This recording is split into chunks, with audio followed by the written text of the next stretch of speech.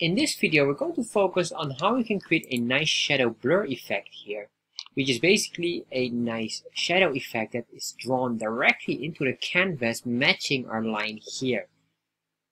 So let's start to explore how we can do this immediately. In this video, we're going to explore one of the viewers' questions, which is how to add shadows to a line chart in chart.js. So this came from one of my other videos. You can look at here where you can watch this video, which is the chart.js tutorial for beginners. And in this video, if you scroll down, I had this question here from Chris Francia. So a special thank you to Chris for asking this question. And this is the following what he says. Is there a way to add shadows to a chart? And I assume you probably line chart because you can create a nice effect on it. And then here what he says more is, I found this chartjs-plugin-style.js, but it doesn't seem to work on my end. So the reason why this doesn't work, by the way, is because chartjs 3 has some breaking changes. This plugin was created for chartjs 2, and since then hasn't been updated for a while. So this means that you cannot use this plugin for your current chart here. So what we're going to do is we're going to create currently the best possible solution, and I will be eventually diving deeper into this because this is more into the canvas of JavaScript. However, let's start and explore how we can do this. To start off, let's get the in chartjs3.com, the getting started section. You can see here there's the link, and in here there's a chunk of code, and I want you to copy the entire code here. It basically explains here, and if you want to know what this code does, watch this video where it explains the JavaScript, which is down here, that is separated in different blocks. So I'm going to paste this in here, and once I did that, I'm going to just copy this title here, switch it in here. Alright, so once we did this, save this, refresh, and now as you can see we have a nice chart here, but this is a bar chart. We want to convert this into a line chart. So to do this, what we're going to do in here is we're going to do some tiny adjustments. We're going to remove all of these excess codes here. So we want one single line, and this line eventually will have a shadow effect on it. So we save this here now. Save, oh, sorry, of course, comma, comma here. I'm going to remove this, or just say here tension 0.4, which makes the line more elastic, and give it a line bar for line chart instead of a bar chart. Refresh, and now we have a line chart here. Alright, so this looks beautiful. But now what I want to do is I want to give it a shadow effect here. A shadow effect basically implies here that at the very back of it, it looks like there's almost a 3D effect. So let's start and explore. So to do this, what we're going to do is we're basically going to create a temporary or a new chart, which we call a controller. So what we're going to do in here is the following. We're going to put in here a new chart, and if you want to understand this a little bit more, in chart.js, scroll down here in the developers, you can select here the new chart, and you can see this part here. Basically, we're doing this, but we're doing some adjustments because this here will not work immediately because I'm not sure if there's some mistakes or the structure is slightly different than our structure because it uses here the import. We are not going to use import, we're going to use the class, and here, eventually this here, it has like a parentheses additional, and I cannot figure out where this parentheses came from. Maybe from the import, I'm not sure, but for some reason this don't work for me. So I create my own version here. So to do this, we're going to adjust this here by creating our own version of the custom chart. So it's basically a custom chart from a controller. So in here, we first say class, creating this class, which will indicate as custom, and this will extend. We say extend with an S, the chart.line controller, which is basically saying that here, you can see here we have all of these. These are the built-in chart types. So we are just borrowing everything, except we're going to do some tiny adjustments in here. So we're going to borrow the line controller, which is basically just a line chart, but now what we want to do is we're going to create this shadow effect. So the shadow effect is basically a tiny adjustment on the chart itself.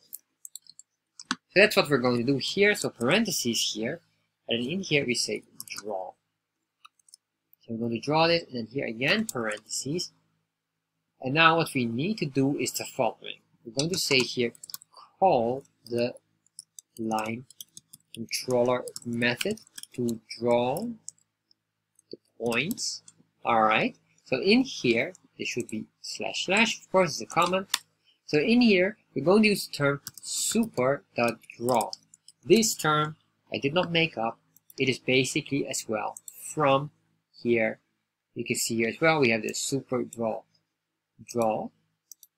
And here we have, of course, as well the arguments in here. And this is just exactly the same. We're calling all points here. So we're going to grab these arguments, use this term as well, put it in there, semicolon. So once we have this, what we need to do now is start to do our custom drawing, which is directly a canvas command.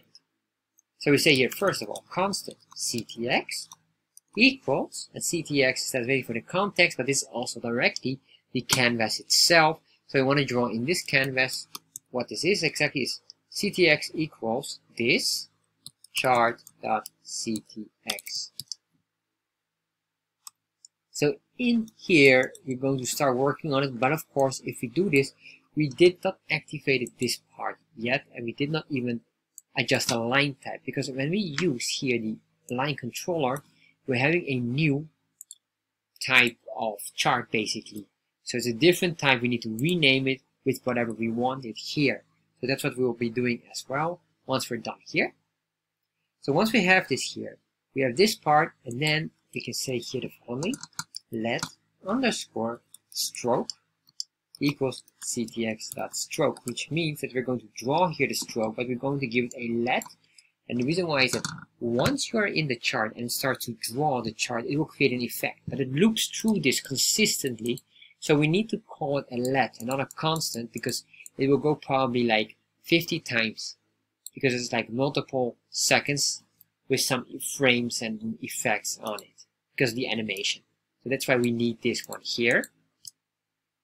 So once we have that here, we're going to say ctx.stroke equals a function, and this function will start to draw all the objects that we want. So basically here, we're going to say here, first of all, ctx.save to save and store these details here. And then what we want to do here is, the first one is the ctx.shadow. Shadow color. So we want to give the shadow color, or we want to give the shadow a proper color. In this case, we'll just assign it as a black color.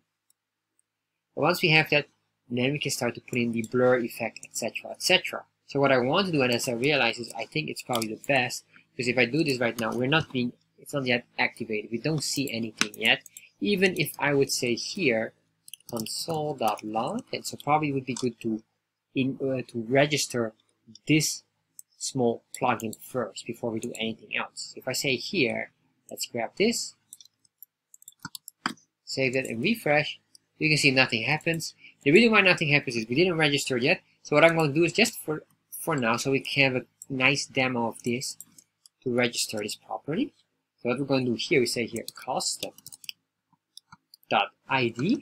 which will give us the name that we want. And if you wonder why custom, as you can see here, this is the class. We're going to refer to the class and give it an ID name. And the ID name is basically the chart type, or basically the type name. So we can say here anything. So let's say here shadow line. And this shadow line will eventually be set here as well as the type. So this will be matching. Then what we need to do is, we need to say here as well custom.defaults, and the default equals, what are we going to do here? Basically this part here, we want to grab this chart line controller defaults. The reason why we're doing this is basically to get all the properties that the line controller has. So we want to make sure we borrow this one. This is the why we have this here, but here we're going to initiate it as well. So once we have this, we want to activate this or register this part. And how do we register this? We say a chart dot register the class name, which is custom. Alright, so if I save this now and refresh, alright, shadow line is not yet defined. Alright, fair enough. So let's double check here. This is an ID, which of course should not be an ID, sorry, it should be a string. Make sure that this is a string. Save that. Refresh. Alright, as you can see, it does something, but of course right now we didn't do a lot of things here. What I want to do here is probably just to remove, or not really remove this. I want to show you these, but I'm going to comment out this because this is giving you us currently the error. So I'm going to say here, show me or log the console log of this ctx.stroke, and you'll see that this will be multiple times here. If I refresh here, as you can see here, this. So what happens if we're going to make this here exactly the same? You can see here it moves and it does a lot of things like all these animations. But if I change it to a constant, we might get an error. Well, for some reason it is fine here, alright, which is alright because once we are in the function, it might trigger the error. So what we're going to do here, let's continue on here before we do anything else. So in here, we have all of these commands. So that is really nice with Canvas. You can still do multiple commands here. Basically, you can grab everything from what the Canvas does, and you have full control on that. So we can say here, shadow blur, to give it a blur effect.